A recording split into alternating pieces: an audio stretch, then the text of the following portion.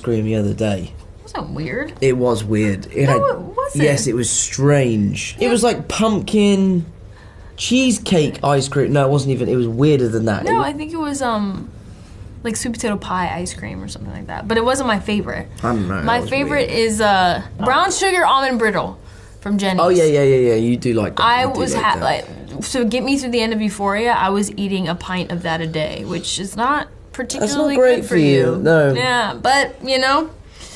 It was really good. I'm not a huge ice cream lover. We did go to that place the other day, the Salt and Straw place. Yeah. And I just had loads of different types. And I really liked the mint chocolate chip one. It was nice. He can't get his teeth cold. I can eat ice cream with my teeth, but he's gotta like... I can't do cold things. Like, if I get a cold lime and soda and there's too much ice in it and it hits my teeth, it's game over. He's gotta bite it with his lips. Yeah. How do you deal with the frappuccinos, though? Don't you like iced coffee, though, Tom? I just put it past my teeth. I put the straw past my teeth like that. Yeah, I would hope that who's like drinking through a straw through their teeth? Through their teeth? Oh. That's weird. Oh, that would be awful. You just proceeded to explain how everyone